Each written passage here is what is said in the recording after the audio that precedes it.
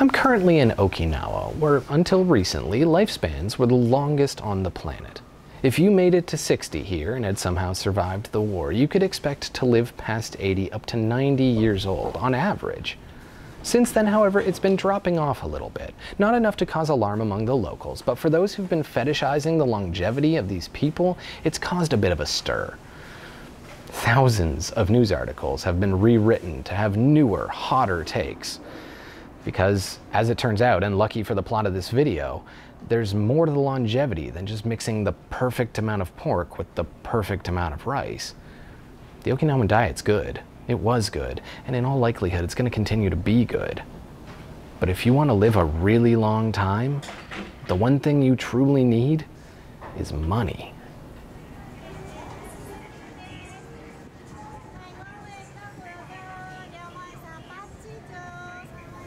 So many people want to live longer.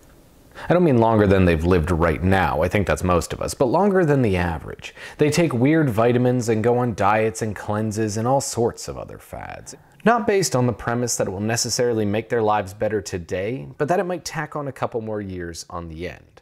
Which to me seems like a curse, not a gift. The worst monkey's paw is being given more life at the end by making life worse in the middle. But there's no denying it's popular. Here in Okinawa, there's an entire tourist subculture of fetishization around the idea that they hold some sort of secret to our survival. And in true rare earth fashion, as is the case anytime I come across tourism in its most comical forms, I'm going to spend this entire video making fun of them for it. In researching this episode, I read about 100 articles on Japan's life expectancy. Everything from the AARP to The Guardian, from tiny motherhood blogs to actual medical research. I put in way too much time trying to determine what was true here. And from what I've found, it's actually quite simple. Virtually all of these articles are lying to you. Not lying in the direct sense of telling you a fact that isn't true, but lying by means of omission. And I'm sure that many conspiracy-minded people will claim that this is due to their corporate overlords handing down decrees about keeping wealth inequality on the hush-hush or whatever, but I'm more of an Occam's razor type myself. I think they're lying because they're lazy, and dietary longevity in some foreign land is an incredibly easy clickbait story that intellectually lazy people just love to hear. Why do the Japanese live longer, these journalists ask? Food, they respond. Something you could be doing, but aren't. Which is in some ways true. I don't want to deny the facts here. Scientific studies on the Japanese, and more specifically Okinawan Aboriginal diet, have shown that those that stick to the common core food groups have, on average, done better than those that haven't. Japanese citizens eat more fish, less saturated fats, and fewer calories than other nations. It's not that the news is wrong in saying that, it's just that they've extended the idea well beyond its natural legs. In Okinawa, they sell all varieties of local foods under the idea that they'll extend your life, many of whom have ample scientific backing. Goya, the bitter melon common to most Okinawan meals, is world famous for its health benefits. Sweet potato from the main island is a staple of nearly every dessert, and sea grapes off the coast are presented on TV in the mainland as a rare and life-giving delicacy. In perhaps the most direct statement for tourists, chomeiso leaves from Yonaguni are specifically marketed as life-extending.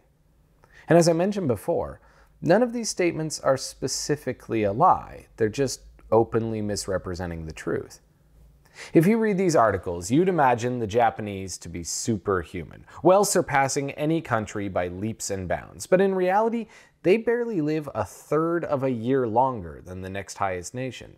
For those already age 60, there's virtually no discernible difference between any of the major Western nations. Or perhaps I should say, the major Western nations with quality access to healthcare.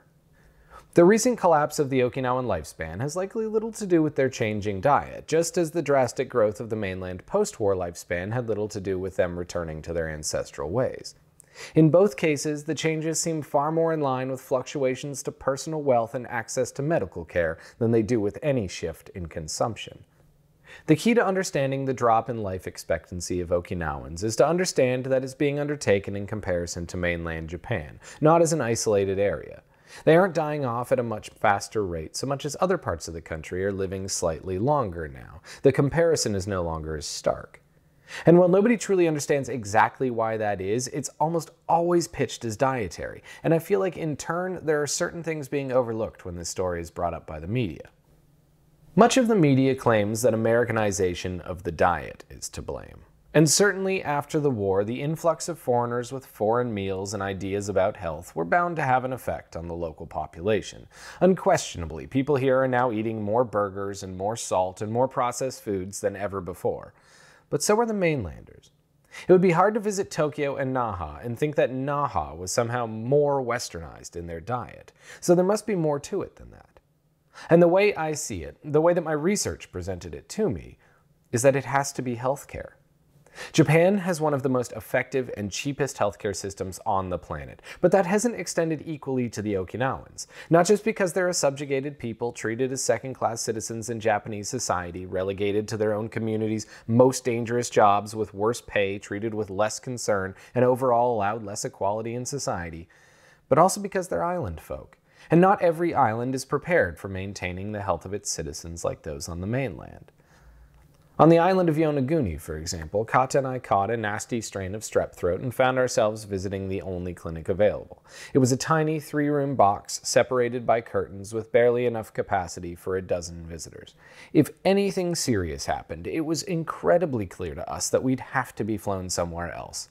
And there are few people in such an environment that are going to go to the hospital for anything but the most important illnesses, simply because it's a bigger pain to do so.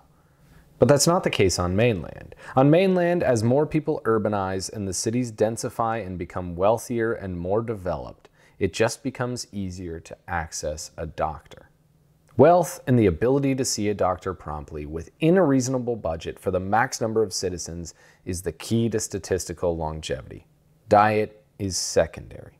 That's what every news article I read seemed to miss. If fish and a lack of meat was the ticket to longevity, Switzerland wouldn't be in second. If a lack of processed foods was the ticket, Australia wouldn't be in fourth. What all the leading nations share is access to quality, timely, socialized medicine. Not just Goya. But with all of that said, I still don't want to finish this video without spending at least a little bit more time mocking the tourists who came here to eat the superfoods, because they're almost never doing so in a way that could possibly be pitched as beneficial anyway. Tourists come to Okinawa from the mainland to eat Goya, but then they find it tastes terrible, so they turn it into ice cream and shakes, where it still tastes terrible. They just end up throwing it out after the third sip. They eat the sweet potato, but they do it as dessert, as pie. They eat the sea grapes with giant steaks, and they drink the chomeso leaf after a couple of shots of sake. Nobody actually wants this stuff. Even if the diet was the key to longevity, all this fetishizing does is symbolically sends a few pack-a-day smokers on a single beach run during their vacation. None of the tourists who are visiting here are going home to change their diet to that of the indigenous Okinawans. It's all novelty. They're just coming here for a quick hit of theoretical health and then leaving back to how they were before. Only for the Japanese, I guess they're now doing it a bit more ironically because statistically they're actually living longer just staying home. If you want to believe that fad diets are what keep you healthy, then by all means come here to Kokusai Dori and have a bit of Goya ice cream. It tastes terrible, so you can pretend it's working. But if you want to go somewhere on vacation, wherever the culture might actually extend your life, just choose somewhere that's got socialized healthcare. This is Rare Earth. And those are some old ladies.